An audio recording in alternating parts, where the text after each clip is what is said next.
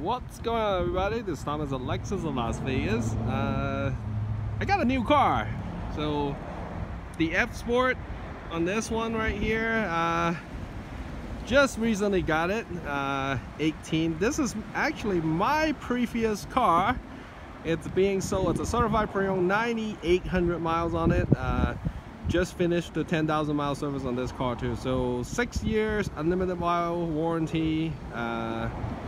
I purchased this last year in July 2017, and I liked the car, the RX. I needed an SUV. I personally have an RC, but if you refer back to the YouTube channel, you can see my red RC there.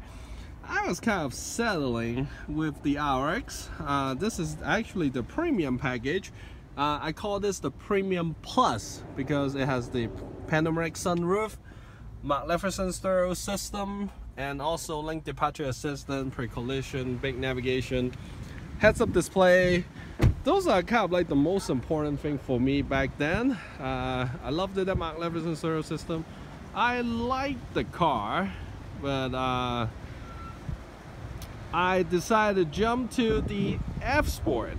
So not just because of the front grille or the design. The look of the car is definitely a lot better, but at the same time, people always wonder why you pick an F Sport between the luxury and the Premium Plus. So I asked myself that question as well, and I can answer you right now that the F Sport does drive better. Not just in Sport Plus setting, but even in the regular drive mode, normal drive mode, it does feel a lot better. The response is quicker. The acceleration and even the sound on the car, it's slightly better than the regular one. So I really do feel like the F Sport, it's more like the, when you drive it, it's more like the GS that's a little bit higher up. Package wise, these two are relatively the same. They both have the panoramic sunroof, magnificent stereo system with the 12.3 inches navigation screen, same 20-inch rim. So the style, of course, is a little different. The F Sport does have a triple beam headlight, but if you want to go with the premium or the luxury model, then you can actually, the premium has the single halo headlight on it, versus the luxury has the triple beam. So biggest difference between the two really, when you actually test drive the car, you will find out, well, the car, first of all, the F Sport does sound better, and then response on the suspension is a little bit better. However, if you do go over bumps, the F Sport does give you a little bit more feedback when you go over bumps than the regular one. So as far as size, packages, trims, confidence on the car, gas consumption, relatively the same. So